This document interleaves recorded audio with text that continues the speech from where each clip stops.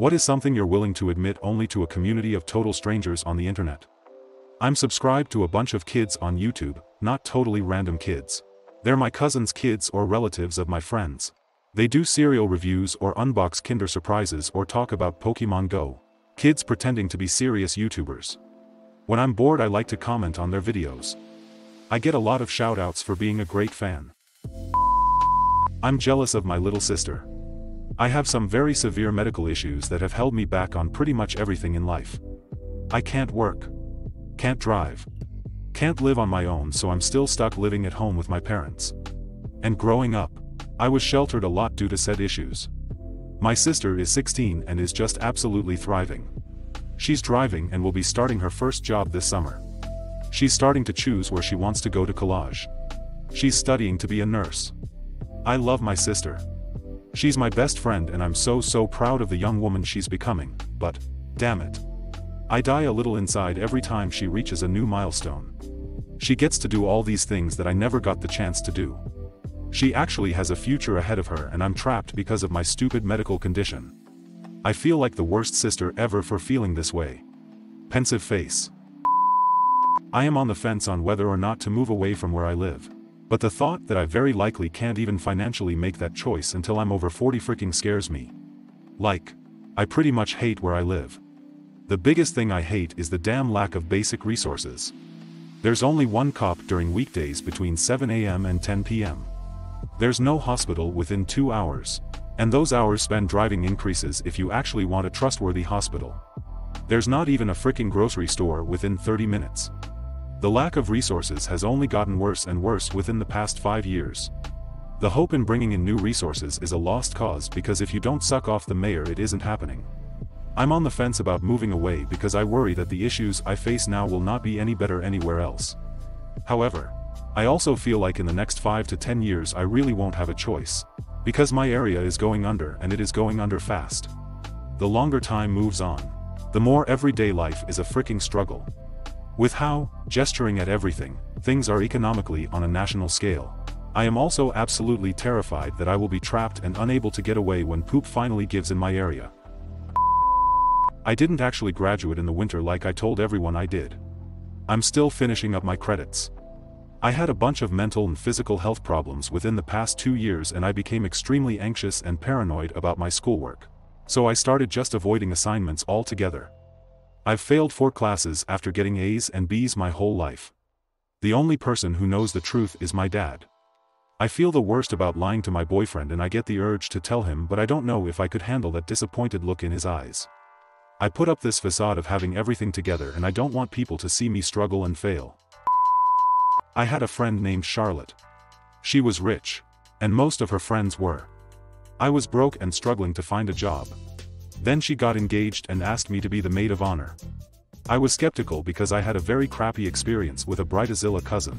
But I agreed because she was my friend. She was asking me to pay for 3,000 roses, which were about $1,000, and give $500 for a stupid luxury wedding dress. I gently reminded her, inside the fitting room, that I couldn't afford it. She started being why and asked if I even cared about her, blabbering on and on about random bullpoop. I got weed off and told her that she was being ungrateful and that I was trying my best. But my financial struggles and keeping my house was more important than some fancy rich lady crap. Then I chucked my red wine at her dress to ruin it. I don't know why the shop served it. I've been depressed for pretty much as long as I can remember. And I seriously considered suicide around 10 years ago. But I never actually went through with any attempt. So partly because of never actually attempting anything combined with some poor experiences opening up to people close to me around that time about being depressed and wishing I was dead. I feel like some kind of fake that wasn't and isn't depressed enough. As dumb as I know that sounds. I'm in constant doubt that anyone I'm talking to actually cares and wants to listen to me. I'll be talking to my mother. And I'll have to apologize for just talking about myself. My mom is amazing. And I know she wants cares, so it isn't her fault. But I just feel so guilty sharing my interests with anyone. It can make me difficult to talk to because I don't say much.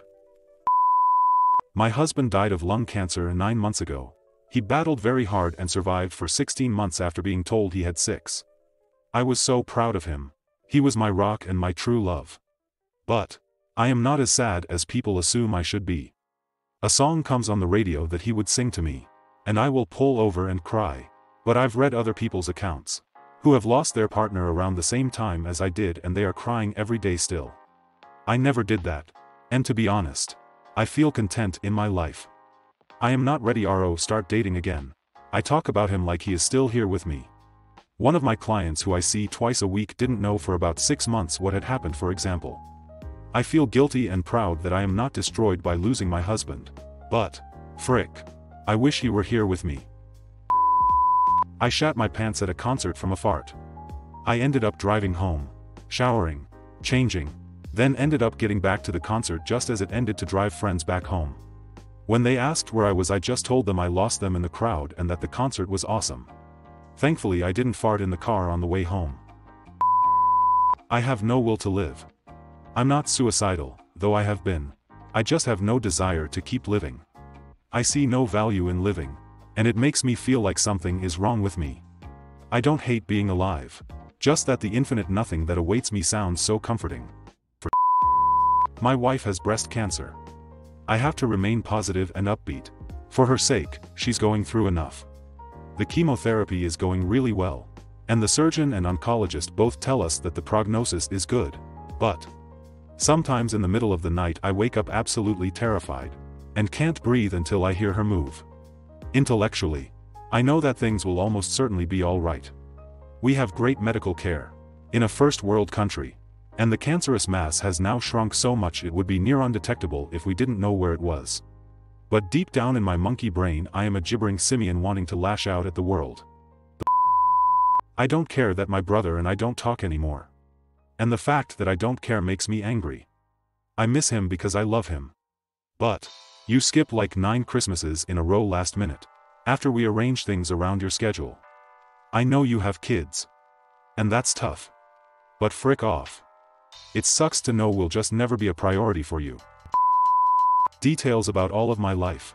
As an old woman now. The childhood sexual and physical abuse, suicide and murder in my family, my drug addictions, the things I did to fund them, mental health problems throughout my life, domestic violence throughout my 18-year marriage and having to find the courage to leave it. Finding strength. Excelling at work. Having experienced some wonderful loves. Now it's my terminal illness and disability and pain. I will never meet or converse with the people I share bits with, but doing it is twofold. I'm still alive. No matter how horrendous life is, it is always possible to change either it or yourself. Life can still have very beautiful moments or seasons, even in dark times. Nobody owes you anything. You don't owe anybody anything. Don't quit because of how somebody else sees or treats you. My end is as bloody hard as the rest of my time on this planet. My second reason is purely selfish.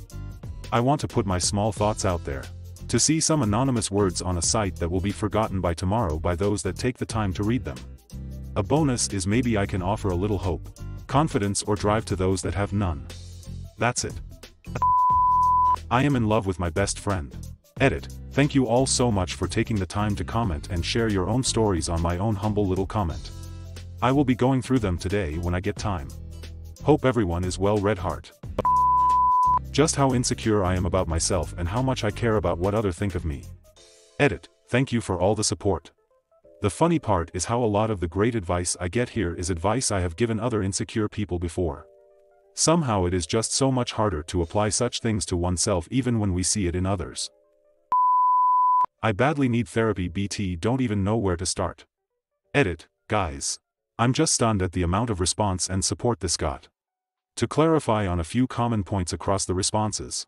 I have a good job and a healthy portfolio built. So money is not really a problem. What really is a problem is that I'm from India, and although certainly available, therapy is not really that commonplace here. Also, the reason I think I need therapy is because many times I feel life and our existence in general is pointless, especially when factored in the vastness of the universe, and anything I do/accomplish in life is not gonna matter in the long run. I'm definitely not suicidal or anything like that, so while heartwarming, those concerns are unfounded. I think I just need some assurance that my life means something. I'll need quite some time to go through all the responses and will definitely look into the apps you have suggested. But allow me to express my deepest gratitude to be helped and concerned for like this. Thanks, strangers.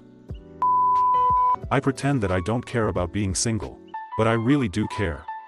I am jealous of everyone being in relationships to the point it hurts because it makes me think there is something seriously wrong with me.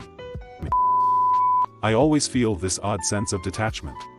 And I feel like I have no motivation because I'll never succeed at my goals. I feel like all I do is disappoint or get in people's nerves. I knows it's primarily a self-esteem/anxiety issue, but it sucks sometimes. I'm afraid to be vulnerable again. Every single person I've opened up to has used it against me. I'm afraid to show romantic interest in the one person I've been romantically interested in for a considerable time. Because the last 2 times I've had romantic interest for anyone, they ruined my life. I crave intimacy with the people I care about. I crave a connection with people. But I'm afraid to establish one because I always get hurt. I've spent so long working on myself and trying to be a better person, trying to recognize the patterns. But I'm still afraid to take that step. I'm in a room with 2 of my best friends. 2 people that I know would love me through anything. And I'm still afraid to be myself. I don't know what to do. I'm lonely. I feel so alone. Because I can't just trust anyone anymore. I just want love. And I feel like I can't have it. I wear my heart on my sleeve. People take advantage of that. Sometimes. It's wearing down on me. And all of the progress I've made on myself feels like it's been for nothing.